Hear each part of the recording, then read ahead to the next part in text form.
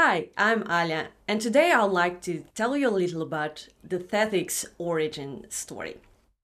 The initial seed for what was to become Tethix was planted in 2020 with a platform called Greater Than Learning. Now, Greater Than Learning was a pretty traditional online learning platform with courses on topics such as data ethics, trust, and trustworthiness. And the courses were self-paced, and you were able to learn about all of these topics from experts. The feedback we got on these courses was pretty positive. People liked that they were practical, they were learning a ton, but one thing that we kept hearing about these courses was that people were missing the collaborative aspect of it.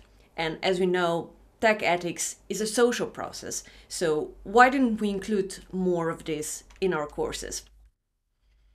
So based on this, we went back to our drawing board and we looked at all of the different research on how people learn best. And our experience as educators also shows that we all learn best when we actually get the chance to do the thing we're trying to learn, and especially if we get the chance to do it together with other people. So that has led us to the question, how can we design a more active social learning experience? And this is how Tethix was born. Now, after months of work, we finally released our first pilot experience in March 2022, and it was a 5-week exploration challenge journey in tech ethics. Now, I could talk about this for hours, but instead, I suggest we take a look at a short clip from the welcome video we prepared for this pilot experience. Let's take a look together. Welcome, traveler. Now, close your eyes. Take a deep inhale. Exhale. You have now traveled to the Tethix Learning Archipelago, a virtual training ground accessible only to those who are brave enough to face the stormy sea of ethical challenges and exercise their moral imagination along the way. The 5-week-long journey you're about to undertake will allow you to choose a challenge in the field of tech ethics and guide you towards a practical solution through an intense journey of questioning, researching, and exploring different ethical considerations in a collaborative simulation. While it might be tempting to sail straight ahead to the island of Practicalia, the home of scholars at the University of Uxbridge, where solutions are developed, the safest way across the sea of ethical challenges is by calling at friendly ports on each of the islands in the archipelago.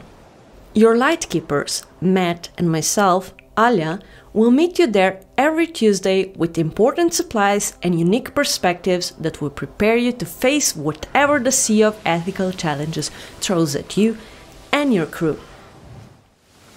Over the course of 5 weeks, sailing the stormy waters of the sea of ethical challenges will challenge your views on tech ethics, train your moral and collaborative muscles, and offer a unique opportunity to learn by doing together.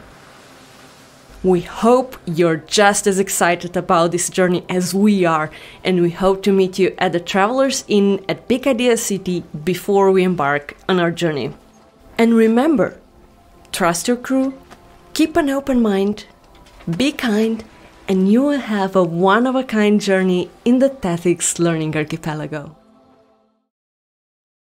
You were able to see from that short clip, we designed the Tethix Learning Archipelago, a virtual training ground for tech ethics. Now, to begin with, we designed 4 islands in the archipelago, each roughly matching different skills you need to be successful in tech ethics. So we had the Challenge Isle for kind of collaborative skills, the island of Instigalia for research skills, the island of Practicalia where our crews got to think of practical solutions, and of course the Isle of Insights for reflections. Now, as much as we would have loved to create a super immersive experience that you might see in movies or TV, we are not quite there. We have a big vision, but as with any startup, we have to start tiny. So we use pretty traditional tools for our exploration journey. For instance, for our 3-hour weekly live session that we hosted over Zoom, we used Mural collaborative templates such as the one you see behind me. The crews were mostly working independently in breakout rooms, and they also used the same templates to collaborate during the week. We had 20 intrepid fellows who formed 4 crews joining us on this exploration journey from all over the world. And each of these 4 crews explored different challenges related to tech ethics. So there were no predefined topics and challenges for them. Each crew kind of had to figure out how to work best together and what challenge they want to kind of research and tackle together as a crew. Of course, we learned a lot on this exploration journey. And one of the big key takeaways was that building trust online is hard and takes time.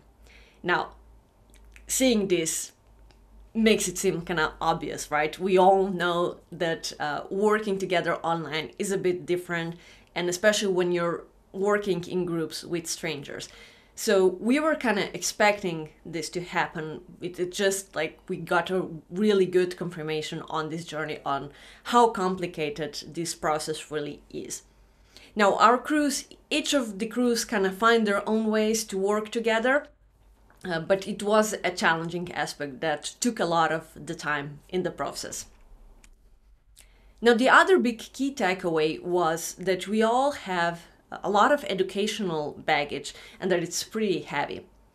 What we mean by that is that as learners, we kind of have this expectation on how learning is supposed to look like based on our experience with formal education, schools, universities, and so on.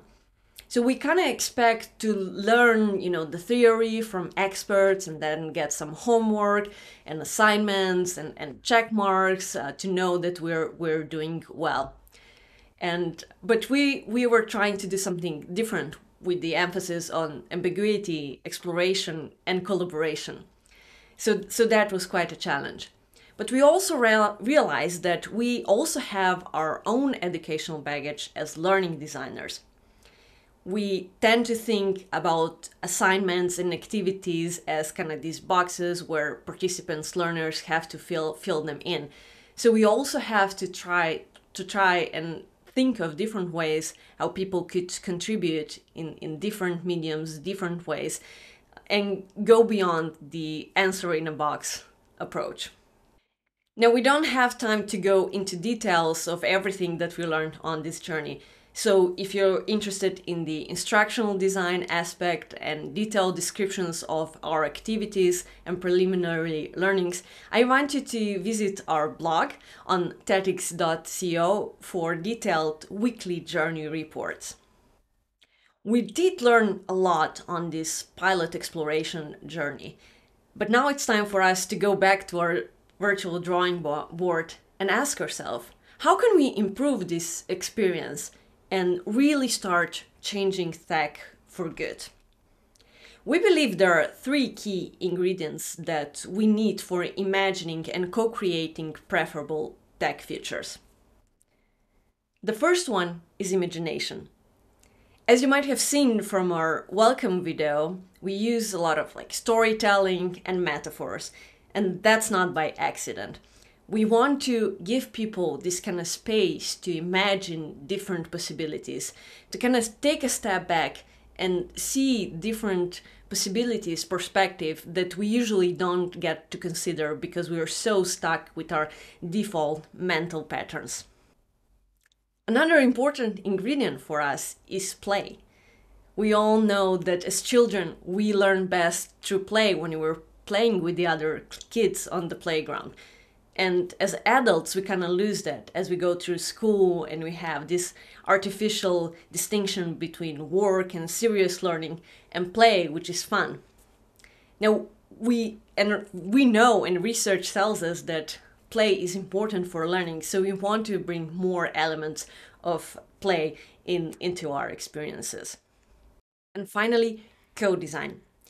Tech plays such a big part in all of our lives, so we really think it's important to include diverse perspectives and hear a lot of different voices. We published our co-design principles on our websites, so you can check them out, and we really want to start following these principles in our future activities, so we don't develop our experiences in an silo, in an echo chamber, but really create something that will be engaging, interesting for a lot of different people. So what's next for Tethix? We are planning to really embrace our co-design principles because we know we cannot do this alone. We cannot design these experiences in a silo, and we need your help as well.